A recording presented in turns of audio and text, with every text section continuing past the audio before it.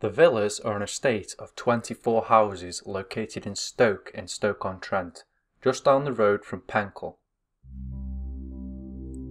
Most of the mansions date from 1851 to 1855 and was designed by local architect Charles Lynham. He chose an Italian style of architecture similar to the Trentham Hall and Alton railway station, which are also located in Staffordshire. Arnold Machin, the creator of the British posting stamp portrait of Her Majesty Queen Elizabeth II, was a resident at number 15.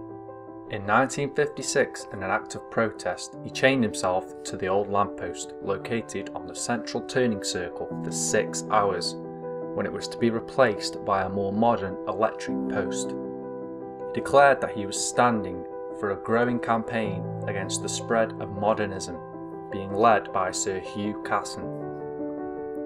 Mr. Machin proclaimed to the workmen, "I forbid you, as a token protest on my part, to remove this ornamental gas lamp centrepiece."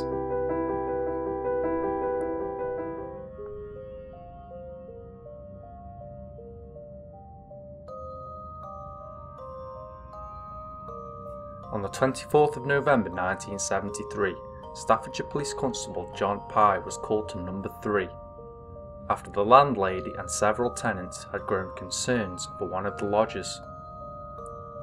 Polish pottery worker Demetrius Mayakura, who had not been seen for several days. Apparently terrified of an attack by vampires, he had arranged salt and garlic in a ritual fashion around his room.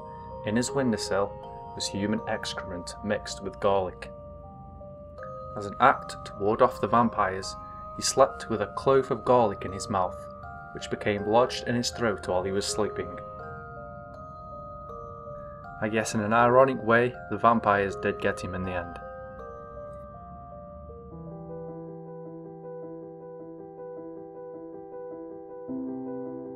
In 2010, the Royal Mail postman refused to deliver post to the properties in the villas without warning, due to many incidents occurring with the postman tripping over the wonky pavements.